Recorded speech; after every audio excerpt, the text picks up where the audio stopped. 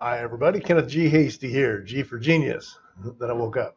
Anyway, today's video is called Unfortunately So. So, what does unfortunately so mean? Well, today I was having a meeting with a realtor who was seeking some advice on talking with their clients.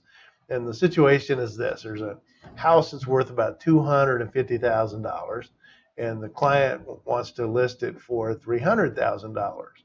And she knows that if she lists it for 300,000, that nobody will buy it for that, and likely they won't get the traffic and potential buyers because it's priced out of the range where it should be.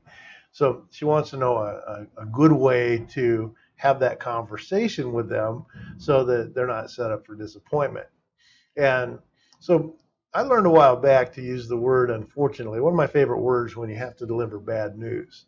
And then so is the lead in statement after that. So let's try it. So I told her, so what you want to do is sit down with the people and they say, well, we want to list it for $300,000. And you say, well, okay, but unfortunately, houses are based on, say, I let in with unfortunately. Unfortunately, house sales are based on the neighborhood, and the neighborhood is only going for 250. And although we could list it at 300, nobody's going to come and look at it, and you're not going to be able to sell it as fast as you'd like, and you'll have a poor result.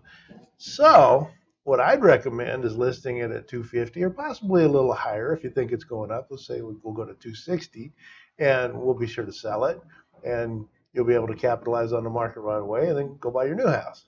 So now we've taken a poor situation, and by using the words unfortunately and so, we've turned it around a little bit to where we can present it to them in such a way that it's not a conflict.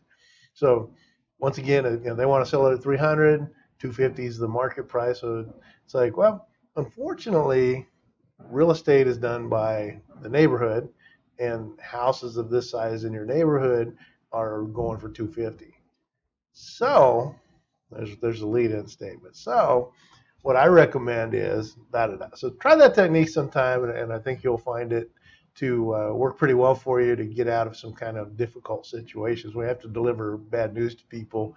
Try using the word unfortunately to start off with, because it frames them. It puts it in a framework that they're ready to hear some news that they don't want to hear, but at least it's been prefaced. It's not just a confrontation statement. And then once they've heard it, then so is where you bring in your recommendation. So unfortunately so, give it a shot. I'm Kenneth G Hasty. You can check me out at kennethghasty.com. I'm a professional business growth consultant, and I'm the guy you call when you want to grow your small company into a bigger company. So check me out, kennethghasty.com. You can email me, Kenneth at kennethghasty.com. And I'll even put a link in here if you want to talk a little business, where you can set up a phone call, and it'll just automatically sync with my calendar. So thanks, everybody, and have a great day. Kenneth G Hasty, signing off.